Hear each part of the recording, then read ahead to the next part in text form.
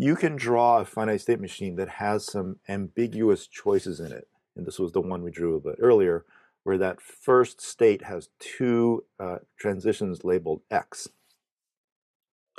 And this is called a non-deterministic finite state automaton, or NFA. It's called non-deterministic because there's no absolute choice. There's no deterministic choice that you make at all of the states about which transition to follow. There's some choices that you might have to make. So this is in contrast with a deterministic finite state automaton, in which case there's only one transition per state to follow, right? So there's only one transition labeled x, and there's only one transition labeled y. There's only one transition labeled z. So anytime you see that symbol, you know which transition to follow. But any NFA can be transformed into an equivalent DFA.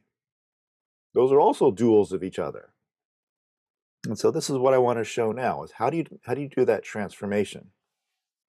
I think to make things a little bit easier, it helps to picture this as, well, we've got this state here where there's two possible x's coming out. Instead, picture it as one transition labeled x, but then that one goes to two places.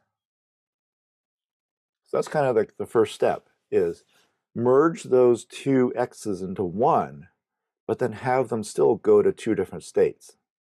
It's kind of like being in a cave system, right? I was talking about Indiana Jones, right? Being underground, exploring these caves.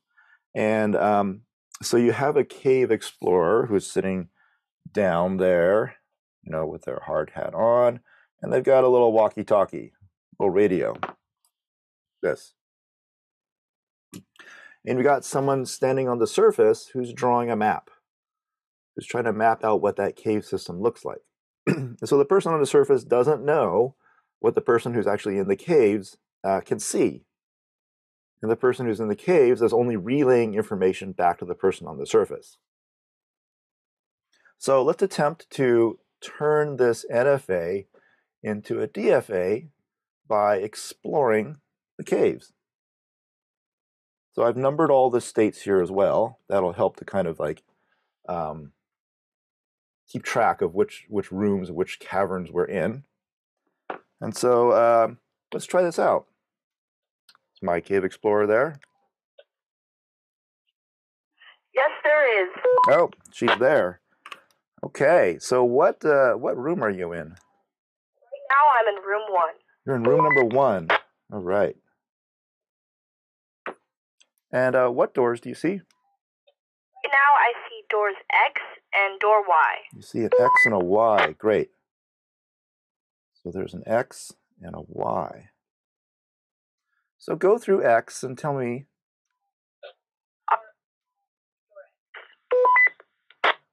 So she went through door X. Where do you end up? I ended up in rooms 2 and 7. Ooh, okay. So 2 and 7 on X.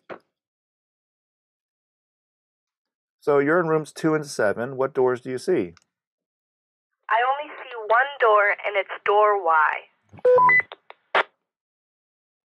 All right, so go through Y.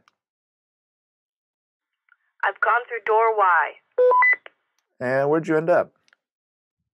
Right now I'm in rooms 3 and 8. Oh, interesting. So she was in rooms 2 and 7. She went through Y, and she ended up in 3 and 8. So looking at the original diagram, we can see if you were in 2 and 7 and you walked through Y, you'd end up in 3 and 8. Okay, so you're in rooms 3 and 8. What doors do you see? Right now I see doors X and door Z. Oh, there's an X and a Z. Okay.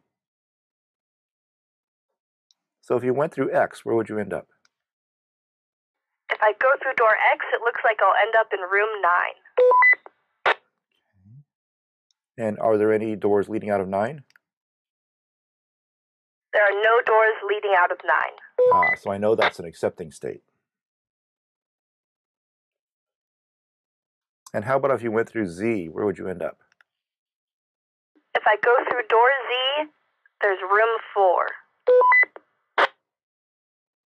Any doors leading out of 4? No doors in room 4. Okay. So that's an accepting state also. Okay, so let's go back to room number 1, and we walk through Y. Where do you end up? I walked through door Y, and I ended up in room 5. Okay. And then do you see any doors there? Yes, I see one door, and it's door X. And where does that go? That leads to room 6. And then what doors do you see out of 6? There are no doors leading out of 6. Ah, so that must be an accepting state also. And is that all? That is all. Oh, thank you, my cave explorer. You've done a good job. Welcome. It's really as easy as that, right? All you need is someone else on the other end of a walkie-talkie. So you see how we did that? We started in room number 1 here, and then we looked to see where each of these transitions leads us. And if they lead us to 2 rooms, we kind of pretend like we're in those 2 rooms simultaneously. It's almost like you made a clone of yourself as you're exploring the caves. And so those clones end up potentially in 2, maybe 3 or 4 rooms. And then from there, they might see other transitions that leads them to other rooms. And then you explore the cave system like that. Now, when we were talking to our cave explorer and she said there were no more doors, we just assumed that those were accepting states. But really, what we do is we look on our NFA map, and any state that's an accepting in our NFA is also an accepting in our DFA. So we can see that 4 and 9 are acceptings in our NFA. So here they are acceptings in our DFA, as well as 6. And so now this NFA that we drew is the same as the one that we came up with earlier. It had no ambiguous choices in it. So here we've got a way to transform an NFA into a DFA.